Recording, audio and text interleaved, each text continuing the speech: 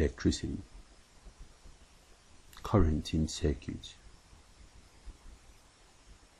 An electrical circuit is in the connection of four or more electrical components used to achieve a desired result by allowing electric charge flow through them. It is a network of interconnecting electrical components. In an electrical circuit, current, voltage, and resistance are the three basic properties we look out for. These properties allow us to calculate needed value for various elements in a circuit. Basically, there are four parts of a circuit. First is a conducting wire, such as a copper. They carry charges throughout the entire circuit. Second is the source of EMF, such as the batteries. Third is the element, such as the resistor, capacitors, diode, and other loads. Fourth is a switch, which controls the flow of the electrons in the circuit. A switch can be closed or open at any time. A closed circuit allows electron flow throughout the entire circuit, thus allowing the loads to work. An open circuit creates an air gap, thereby stopping electron flow. The load cannot work on an open circuit. Current. An electrical current is a quantity of electricity per second flowing past a point.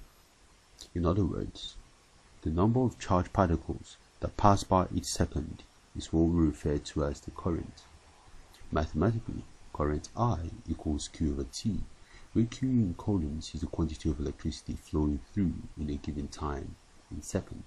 That is, 1 coulomb is the quantity of electric charge that passes through a given section in a circuit when a steady current of 1 amp flows for 1 second. Mathematically, this Q equals I times T. Thus 1 amp equals 1 coulombs per second. When current flow in a circuit, we show this by adding arrows. The arrow shows the direction of flow in a circuit. By convention, we say that the charge flows from positive terminal on the battery to the negative terminal. The carriers of electricity. In metals, they are carried by electrons. In electrolyte, they are carried by positive and negative ions. In gases, such as local gases or ionized gases, they are carried by ions. In semiconductors, electricity is carried by electrons and holes. Charges is measured by Charles Coulomb in 1785. An electron is the smallest known carrier of charge. An electron charge is equivalent to 1.6 exponential negative 19 coulombs. In other words, 1 amp of current in a metal is due to the flow of about 1 over 1.6 exponential negative 19 or 6.25 exponential 18 electrons per second past the point. That is, number of charge in 1 coulomb equals the quantity of charge divided by the electron charge, which is equal to 6.25 exponential 18. Current measuring devices. An ammeter is an instrument used for measuring current, while a galvanometer is a very sensitive detector or measurer of very small current. To convert a galvanometer to an ammeter, we must connect a suitable load resistor in parallel with the galvanometer. This is known as a shunt. A shunt is a low resistant wire that allows small current to pass through the potential difference. Potential difference is the difference in electrical potential per unit charge between 2 points, or it is the difference between the value of potential energy at 2 points in an electrical circuit. Potential difference is required to make current flow. Its unit is in volt. Voltage measuring device.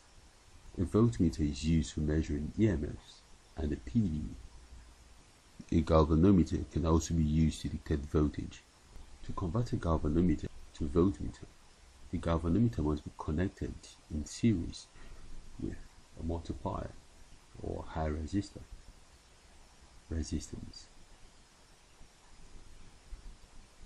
Resistance is the ability of a material to oppose the flow of electricity through it. Resistance slows down the flow of charge in a circuit. Its SI unit is in ohms.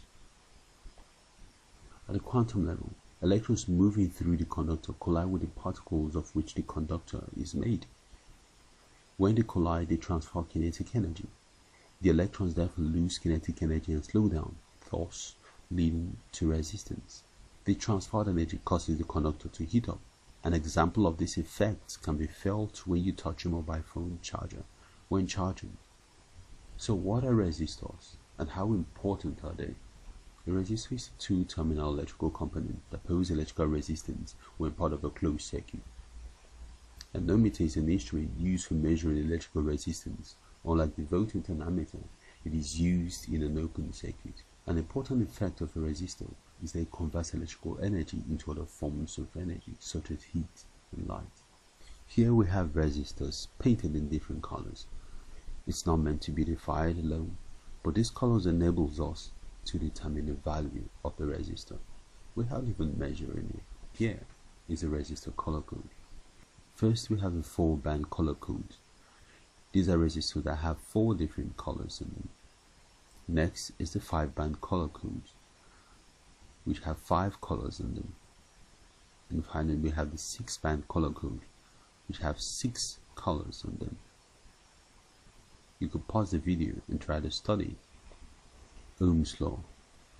Ohm's law states that the ratio of the potential difference across a conductor to the current flowing in it is always a constant, provided its physical conditions such as temperature are unaltered. It can also be stated as the electrical current flowing through a metallic conductor is directly proportional to the potential difference between its ends, provided its physical conditions such as temperature and pressure remains constant.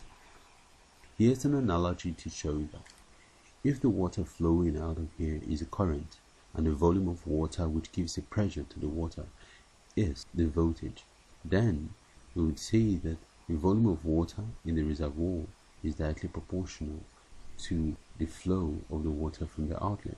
So, if we decide to increase the volume of water in the reservoir, we would see that the quantity of water in the outlet increases. So, the more the voltage, the more the current. So, here's a graph to explain that. The more the voltage, the more the current. That is Ohm's law, and it gives us a straight line graph. On graph B, this doesn't obey Ohm's law, which means the temperature or pressure has altered this graph. Let's solve a problem on Ohm's law. A current of 8 amps is driven by a potential difference of 240 volts in the heating coil of an electrical cooker. What is the resistance of this cooker's coil? Calculate the current in the coil if the potential difference applied to the coil is 240 volts. Solution. Since the potential difference equals 240 volts and the current equals 8 amps, then by definition, we say that resistance R equals to V over I, which implies 240 divided by 8 equals 30 ohms. B. Since we know that the resistance R equals to 30 ohms, the current flowing with an applied PD of 220 volts becomes I equals V over R, which is 220 volts divided by 30 amps equals to 7.33 amps. Measurement of resistance. The resistance of a wire can be measured by Ohm's law using the ammeter voltmeter method. The diagram shows a circuit for measuring resistance of a resistor R. By using a voltmeter and an ammeter A, the readings can be varied by altering the rheostat S. Then, we use R equals V over I, where R is the resistance in ohms, and V is the potential difference V in volts, and I is current flowing in amps. While conducting this experiment, here are some precautions you should take. 1. Ensure that all connections are tight. 2. Take note of 0 errors on all measuring instruments and correct them. If that proves impossible, replace the device. 3. Keep your key switch open when not taking readings. 4. Avoid parallax error on measuring devices. 5. You must repeat your readings. Question time. 1. What is an electric circuit? 2. What are the major parts of an electric circuit? 3. In your own words, define the following and state their measuring instruments. Current, voltage, resistance. 4. State Ohm's law and express it mathematically. 5. Take a snapshot of a resistor you can find around and tell its value. See you in our next class.